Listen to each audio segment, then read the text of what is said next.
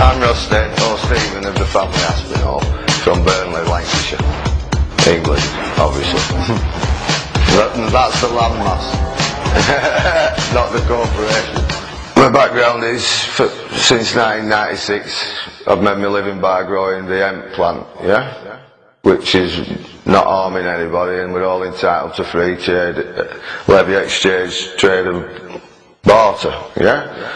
I went to see a mate of mine called Matt. I've met the guy on a plumbing course when I was training to be a plumber, yeah? Now the guy who was kind enough, he was a Corgi engineer, plumber, yeah, and gas fitter, and he gives a lift as we do in his apprentice, and he taught us a lot, yeah? So I know this guy was an educated man, you know, a few years older than myself. Anyway, when I went to see Matt, which was a young lad who did the training with, he turned around and told me that I could grow weed lawfully, yeah, and told me about this Magna Carta, and obviously my first response was, no way, kiss it, you know what I mean? So after 2 weeks I come back into the area, went to see Matthew, he run Pete, I went down to see Pete, he ended up, brilliant man, downloaded a load of files for me, yeah, gave me a lot of information to watch, which a lot was Rob Menard, Hero, yeah, and I watched, we're learning his stuff, understanding the legal fiction, and of course, every time I was reading and finding out more, I was getting more and more mad because of the way they'd been treating me over the years, and classing me as an outlaw when it's actually them who's the outlaws and the villains, yeah, the more you read and understand what's actually going on, yeah. So then I started reading it, yeah, and started understanding it more and more, yeah, and this is what you've got, you know, anyone who is interested in going into this, you must really get and understand the basic thing, and that is your legal fiction and the difference between yourself being a man and not being the fictional name, yeah? And I think that's very important, you know, because that's the key to everything, isn't it? Once you've got that understanding, you can progress to another level. Now I just thought, right, I can learn a bit, step out of society and get on with doing what I've been doing, but at least it'll be lawful. But of course then, you have to test things. Yeah, so paperwork were done, I wrote to the Queen, the 2 affidavits, I claim claim a right, yeah, which is basically making your own law, yeah, and having a contract between yourself and the private corporation known as United Kingdom, yeah, and then I also served the private contract to the Prime Minister, which was Gordon Brown at the time, yeah, stating that I was withdrawing all consent to legislation and rules, and in fact that I was not a legal fiction, I was a living man with a big soul, yeah, because you've got to look, the word person is a very interesting word, yeah, because it basically means the human body with no soul, yeah, and it also means corporation as well, which is why you can never actually own anything as a person, so whatever you think you own, you don't really own.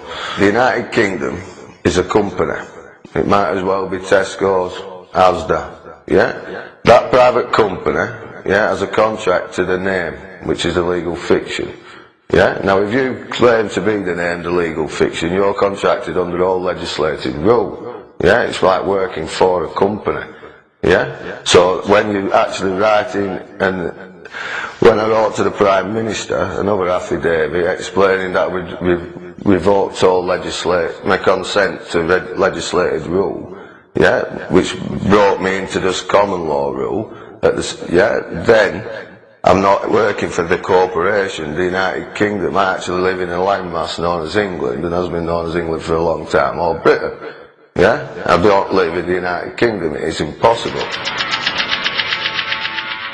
Well, my first experience, yeah, is because I used to be a football hooligan in the 80s and all this. I know I've still a lot of friends in there, and now I'd informed this about what were going on, yeah, and so I'd only seen them about 3 times in 3 months because I was in studying, yeah, and learning the law. So, me being me, I won't shut up about it, and I'm drilling in about this law, that law, this law, and they're all looking at me as though I'm daft, as usual, that. Anyway, what I did then is I thought, right, they're always surrounded with police and getting on, you know, even if they're doing no. So it was a football match, so what I did is we were playing Leeds actually, so there was a massive police presence, and they'd all surrounded the lads in the pub. So what I did, they were riot police there, they were out with cameras, surrounded the pub, vans, everything like they usually do. There was a gap between two black Mariahs, so what I did is I went and parked in between them, yeah? Then I went into a pub to see my mates, and when I said to him, they were moving to another pub. So when I come out, I said, oh, I'll give you a lift. I walked out, this policeman says, or policy enforcement officer should I say, shouts to me, is this your motor vehicle? But to me reply, well, no, it's my automobile. So he said, because it were on double yellow lines, he said, what do these lines mean to you? I said, well, actually, they mean go to me. I'm like, yeah? He said, do what? I said, they actually mean go to me. I'm a freeman on the land, I stand on the common law only, yeah? That's a legislative rule, there's no standing over me. He said, what's your name? I said, I haven't got a name. I'm called Stephen, what's your surname? I said, I haven't got a surname. He said, what's your surname? I said, I've got a family name. He said, what's your date of birth? I said, I'm not a ship or a vessel. And I can't remember, I couldn't even count at the time. Yeah? So then, if you're going to be like that, we're going to take you down. I said, well, that's fine, but I'll just have to warn you. I've got a fee schedule, £5,000 an hour, £5,000 if you want to handcuff me. I said, I would gain all my inalienable rights, went through what you've got, you know, I don't know if people know what to say, but it's something you've got to learn, yeah? And then I asked him if he wanted to contract by offering me hands, to which he refused for some reason. Then after 40, I pulled my dictaphone out to record the situation, yeah, which he wasn't happy, and he tried to get it off me. So I started looking at his number, yeah, he's trying to get off me. The response of the old Bill was to come mob-handed all the mufti squad from here to see what was going on. So I turned around to them, and the dictaphone it. I'm a freeman on the land, I stand on the common law only. If you want to get involved, come and get involved. Yeah, but you know. And so they eventually left because they must have got had enough of that. Yeah. And then I went back to the copper and carried on. Yeah. I ended up giving him my name, Mr. Stephen. Yeah. And I've got a family name. You write it as a family name. Yeah. I can tell you that I was born as a man. Yeah. And as a free man at that. Yeah, so he ended up giving me a producer, which I told him there's no point giving it to me. As I was signing, I put under protest duress without prejudice, which means it can't be used in court. Yeah, signed it as Stephen of the Family Aspinall. Yeah, so he was happy to give me that. He never gave me hope for parking on double yellow lines for some reason, I don't know. Anyway, after 40 minutes, all my mates had left me, by the way, saying, oh no, it was all that freeman stuff, he'll be there for ages, and they went on to the next pub. Yeah, so then I ends up getting into the car, and he's watching me through window, and I just tore the ticket up and drove off, and that was it. Yeah, I don't know if I got a fine or not for it. See, myself being myself, and which I advise everybody not to do, and this is, yeah, don't do what I did. Every time I see the traffic warden, I sat there and waited until they put a ticket on, usually putting wipers on double speeds, so they'd have to put it on in court.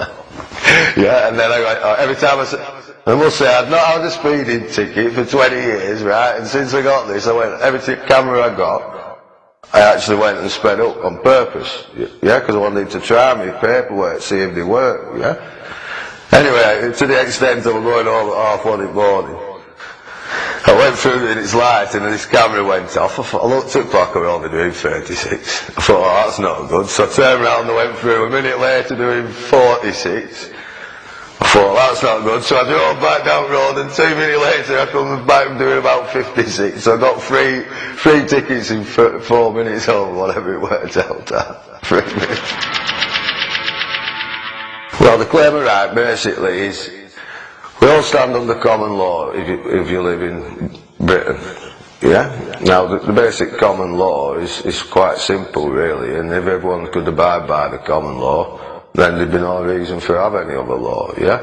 Now, the four concepts of the common law, to my understanding, are you don't injure or wound in any way, shape or form, being mental, physical, yeah? You don't vandalise property, you don't fraud on a contract won't rip anybody off, yeah, and you don't thieve. And apart from them, yeah, there's no other laws you have to stand under, unless they're legislative rule. Now what I've done is, when you put a claim right, I have claimed the right for free trade, exchange and barter, yeah, you're writing your own law, yeah, and you're putting it down, and as you send it as an affidavit, and they note it down and put it on the record, that is your private contract. So anything you put in your private contract is your personal law, and it stands for yourself, the man, between the man and the corporation.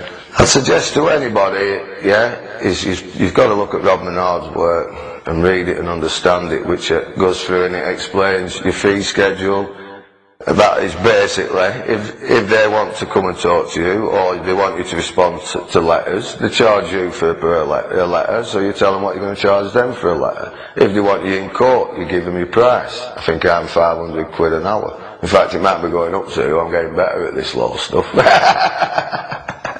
Yeah, but I'll be putting that on one of my claims. Yeah, but and your claim of right is, obviously, if they assault me in any way, shape or form, if they use any kind of spray against me or electronical device against my man and my body, yeah, I've given them, I think I've insured it for £1 million.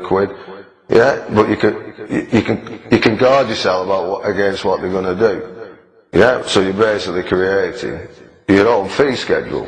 So if they want to take you to jail, I think I'm £5,000 an hour. Yeah, for if they unlawfully detaining you, or kidnapping you.